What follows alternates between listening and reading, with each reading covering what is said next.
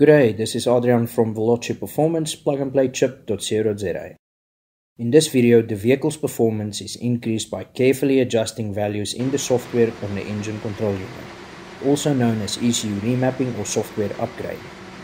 This in most cases is by far the best and safest way to upgrade engine performance.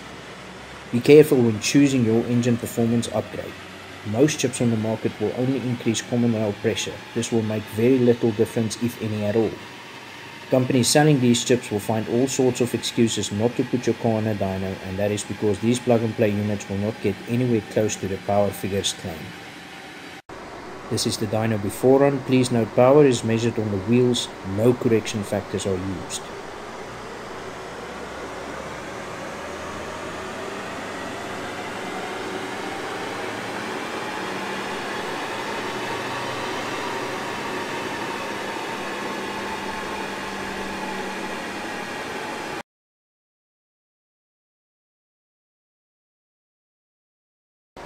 This is the dyno after run.